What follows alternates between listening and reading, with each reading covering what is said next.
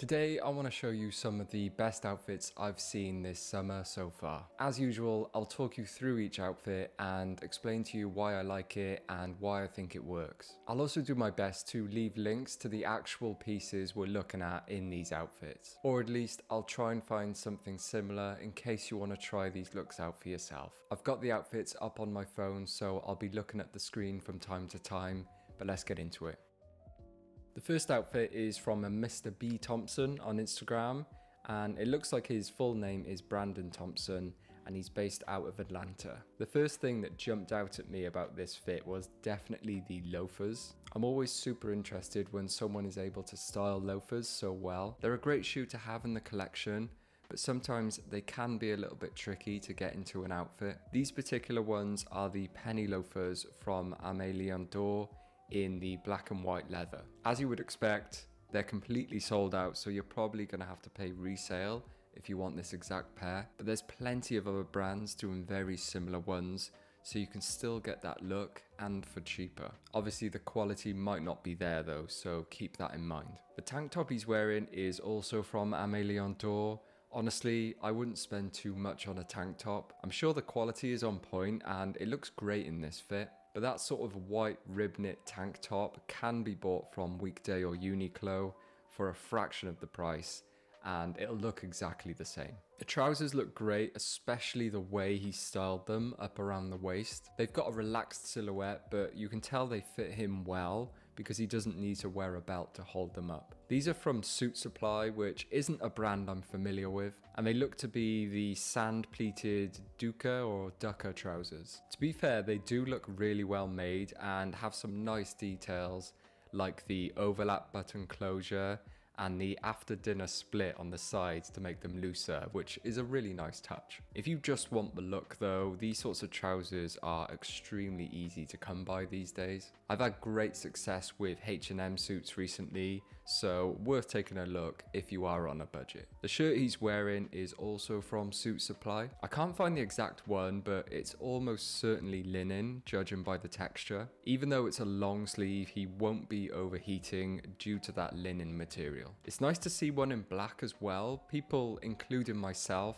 tend to pick up linen clothes in white and beige only. My personal favourite shirt at the moment, if you want to save a bit of money, is the premium linen shirt from Uniqlo. Finally, on top is the second thing that stood out to me due to the pop of colour, and it's that green Yankees cap. It's almost certainly the Amélie d'Or one, but you definitely don't have to splash out on that. Just get a regular New York Yankees cap in green for much less, and you'll basically have the same cap without ALD embroidered on the side. I do love how it pulls this whole outfit together though, effortlessly mixing classics with streetwear.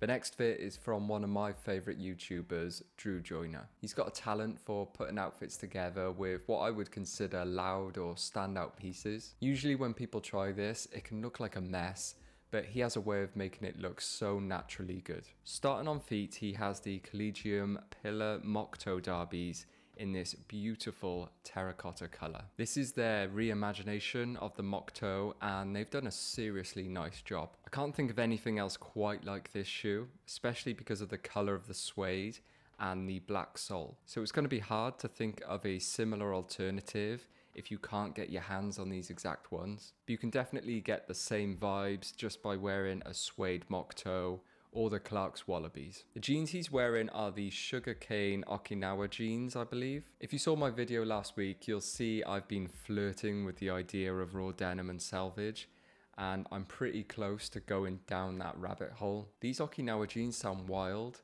They're 14 ounce, so pretty heavy, and cut to the same silhouette as the 1947 Levi's 501s. So they've got a high rise and a straight relaxed leg. The patch on the back is also made from python leather, which I didn't even know was a thing. These jeans are hefty in price though, so my go-to alternative would be the Uniqlo selvage jeans, which I've been wearing a lot this year. On top, he's gone with the Pillar Camp shirt, also from Collegium. I've done an entire video dedicated to these open knit crochet shirts, so go watch that if you're interested. But the short of it is, you need to get one of these shirts for summer. They're so flowy and cool in the sun, and they look great. This one seems to be sold out, unfortunately, but a lot of brands are making them at the moment, so just take your pick. He's accessorized with the brew hat from Story MFG. This sort of bucket hat is not my style whatsoever, but I can fully appreciate when someone styles it well,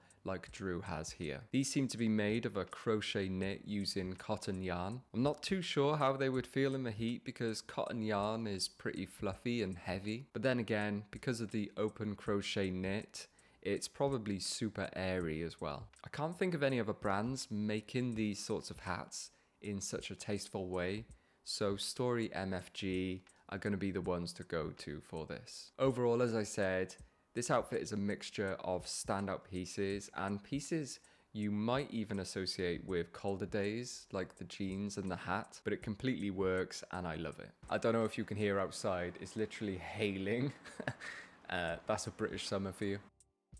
Alright, this next outfit introduces a little bit more colour, which I really like. This is from the user on Instagram whose name I am absolutely about to butcher, so apologies, but I would go with Obed Dagnon. Obviously the first thing that sprung out to me here were those pants. These are the Gyro Abstract Crepe trousers from Nanushka. Nanushka are a brand based out of Budapest and they have tons of nice stuff. I've had my eye on a few pieces for quite a while now, but because they are designer, it can get a little bit pricey. But these pants look insanely nice with that abstract stripe pattern. It almost looks like tie-dye, and I absolutely love the rope belt detail. They're made from a lightweight cotton, so they're going to be great for summer. And honestly, there aren't many alternatives to these if you want a cheaper option, unfortunately. On feet, he's got the Clark's collab with Sweet Chick. They call them the Waffle Bee boots.